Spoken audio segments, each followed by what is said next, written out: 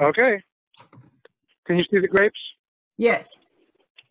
Hello. Yes. 1, 2, 3, 4. Hi, baby. Okay, there's the grapes. There's Jane. Okay, finally. Sorry about that, guys. I thought I was into this stuff. All right, so here's my, this is all muddy now. Oh, no. Jane's going to yell at me, getting all muddy. Shoes See, on. she's getting to it. All right, anyway, this is my timer for my irrigation. Ooh. It goes on every other day for an hour, 2 different zones, each for an hour, and then goes into the drip lines. The drip lines provide a 1/2 inch of water every hour. So I have going every other day, which gives me approximately 1.5 inches of water a week, not counting what God gives me, like today. So this is the cantaloupes, and Green froze. didn't come up yet. And then this is lettuce is just starting to come.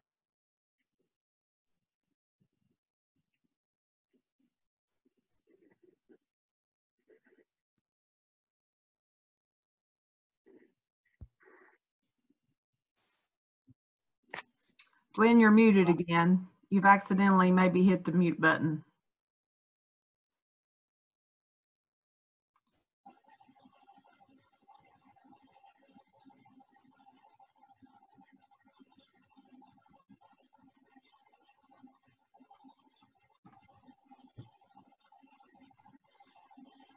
Hey, Glenn. There we go. All this space is for watermelon. And then yellow onions. And we dropped one, and look where it came up. And this is golden beets. They're just starting to come up, I think. And peanuts. I figured I'd have fun with that, growing some peanuts this year. And red onions. And then this is corn. And the corn packets I used, doesn't look like any of them came up. I planted from here to the flag, and that was going to be the first crop. And then a couple of weeks later, I was going to add some more, but looks like the first crop's not coming up. This is the asparagus. We have about 50 plants of asparagus. And there's one guy. You see him down there? Yep. This is our garlic. And we have some more tomatoes. This is the mulch that I laid out. It seems to be keeping the weeds down quite a bit, but I'll still have to go in there and pull them out. These are tomatoes. I just finished mowing this afternoon. I was going to lay this out before it rained. Now it's going to be a mess. These are peppers, all different kinds of peppers. I think I have 3 different kinds of peppers. 3 different kinds of, that's basil. 3 different kinds of basil. And then these are bush beans, a row of bush beans. And then these are the peppers, and I have maybe 10 different kinds of peppers, all kinds. And then after that, we have the zucchini. The ones that are coming up are the trials, the Gold Mine and the Golden Glory. They're the ones that are coming up in the far end. And over here are the ones that we saved, but they don't look like they're coming up. And this is Jane's herb garden that's getting taken over by chamomile.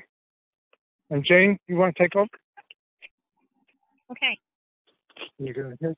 How do I see it? Here's your little picture. Like it? Oh, that's much better. Okay. Hi.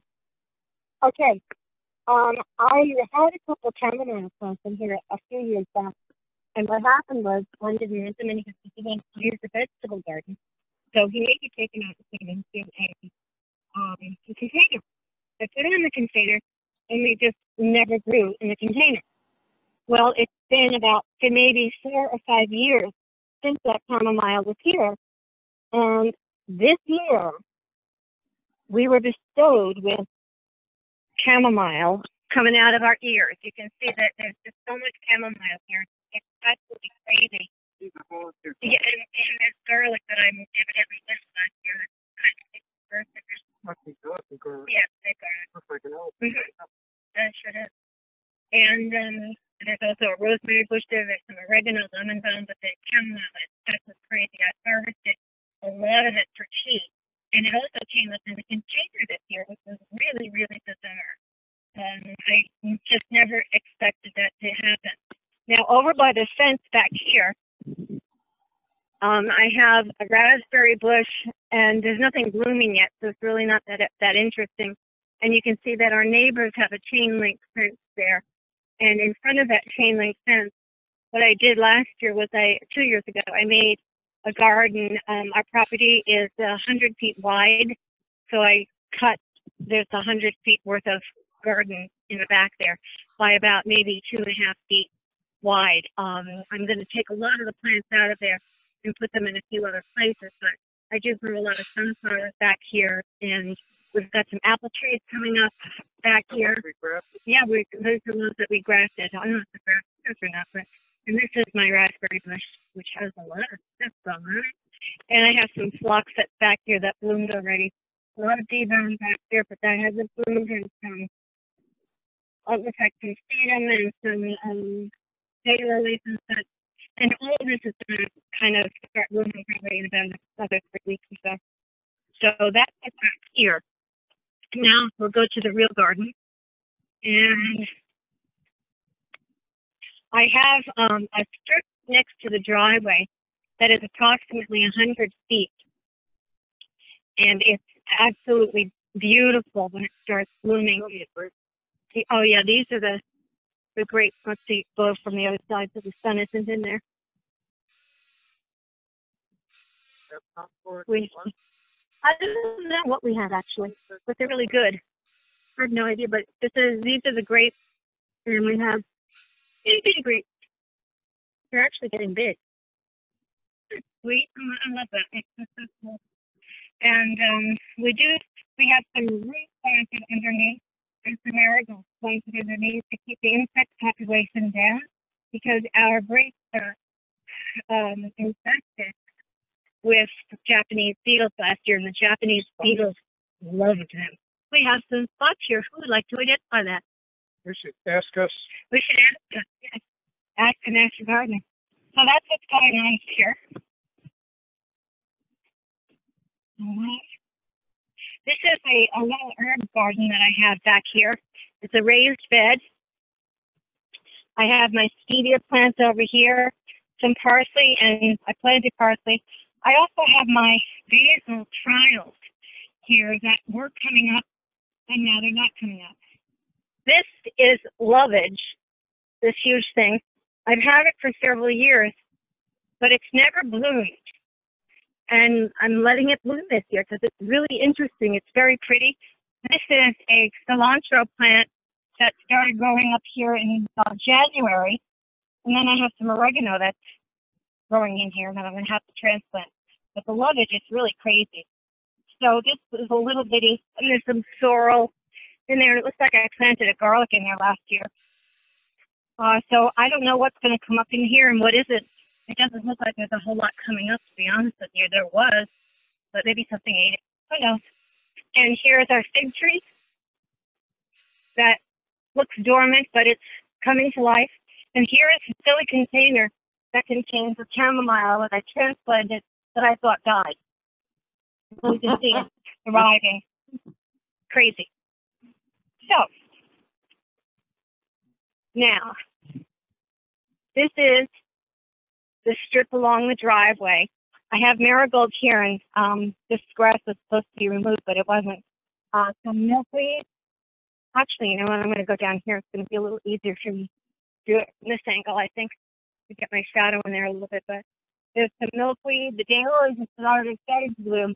And I have some heat balm that's kind of come up from a few places there. Now lavender, I have touch lavender and English lavender, and that's blooming beautifully right now.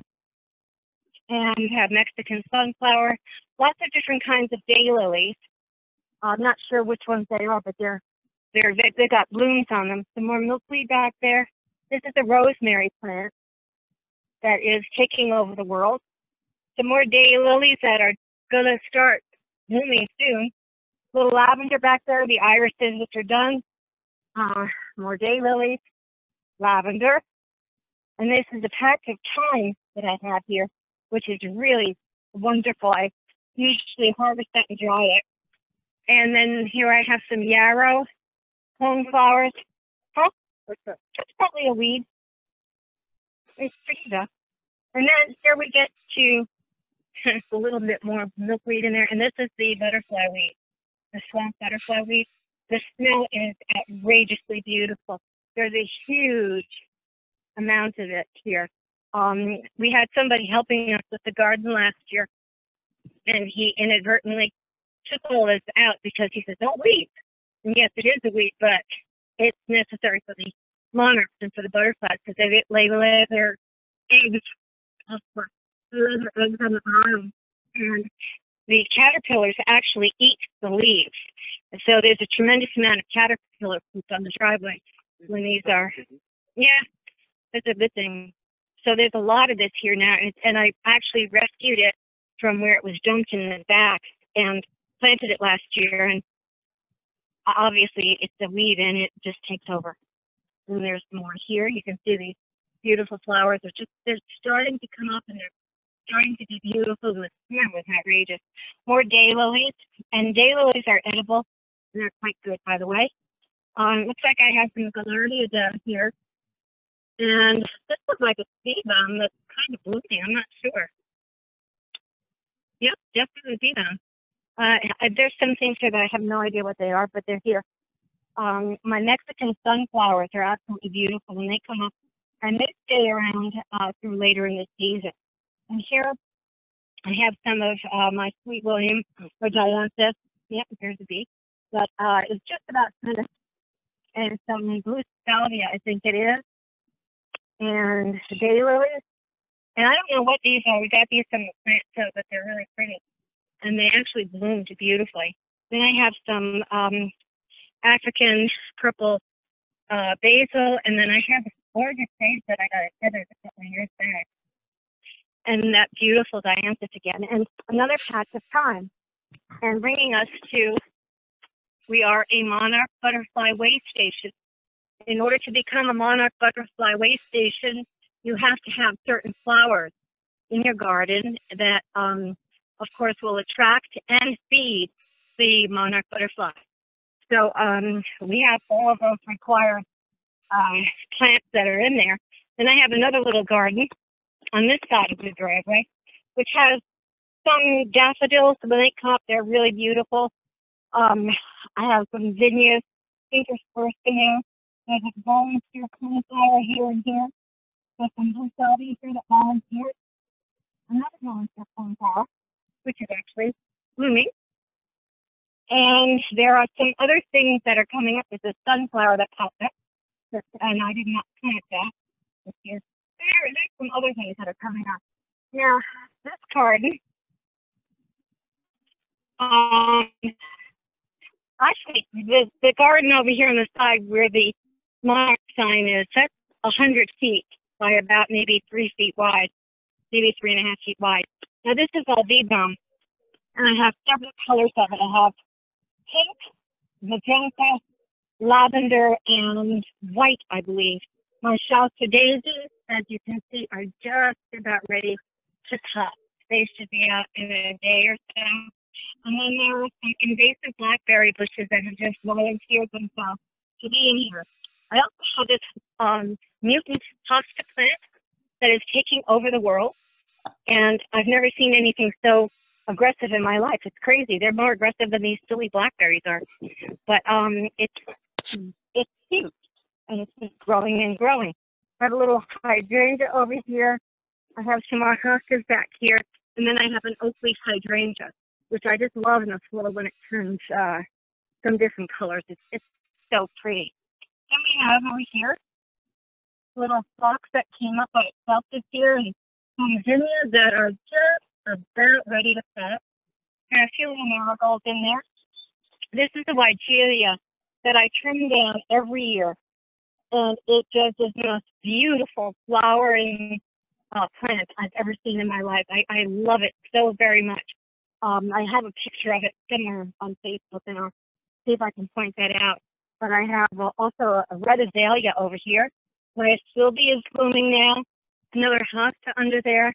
Again, invasive blackberry. Boo, don't like them. But they're there. They will be taken out. Then I have this beautiful blue leaf hosta over here. The peonies are just about done. A lot of irises in the front here, but they're just about finished. And there's other stuff here that I'm not even sure what it is, but look, there's a little columbine back there that I rescued from Lowe's when I worked there many years ago. This year it bloomed profusely, and it's absolutely gorgeous. I just love the color of it. It's so pretty. And then we go over here, a few more irises, and this is a total shade space.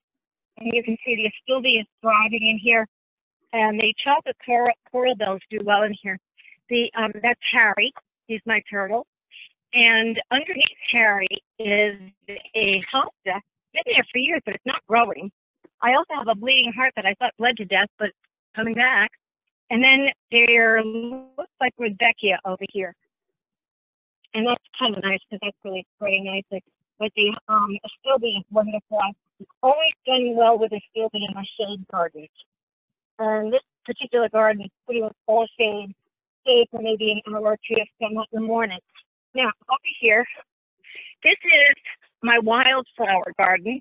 I put it in last year and just kind of put the seeds in there, and it's kind of like a freeform shape. And all of this came up from what was here last year. So, yeah, these are, well, obviously, these are Coreopsis. And there's some Gaillardia in there, and there's other stuff that has buds on it, and I don't even know what it is yet, but we'll see that, it's going to be there soon. These are the same wildflower seeds that are for sale on the Master Gardener website. Okay, and it's the same. So it's the ones that I have to put this class. No, I don't think so. What is this? I thought it was last year. But Glenn did a talk on wildflowers, and he gave these little packets of wildflower seeds out to everybody. And this is what is in those seeds. Now we have over here. We have a peach tree. Yay! And the peach tree. Yeah, this is the first year we've ever had peaches. We have too many peaches. Yeah, we don't really. Yeah, there are too many peaches. If I need to cut them back or just let them go. Well, let them go. We're so excited. Yeah, we're just happy to have peaches. And we also planted several red buds in the front here. We planted 5 red buds along the, little back from the property line here, which is really nice. 100K planting. And I have some barrels up on the deck. They just don't do that well for me up there. I had Gerber daisies in them last year, and they just fizzled out and did nothing. So I'm trying marigold this year because it's pretty hard to do anything bad with a marigold yet. These are not flourishing that well. So I may stick some seeds in there, who knows. So basically, these are the gardens. It's kind of difficult because nothing is really, it's not blooming as profusely as it will be blooming in another couple of weeks, because you can see these daylilies are just starting to get buds on them. The Stelladoros are the earliest ones. And so that's what you're seeing now first for the Stelladoros. And they're the first ones out. And then, everybody else comes out after that. And it's just really pretty. It's just a beautiful strip of and we've got a bee. We got bees down here. Yep. We definitely have bees. Actually, I saw a honeybee this afternoon at one of my flowers. So I was really happy about that. And everything is just really pretty over here. And this is my beautiful butterfly weed that is just overtaking the world. Milkweed in there. Yeah, now all we need are the butterflies. So that's it. Any questions about this garden.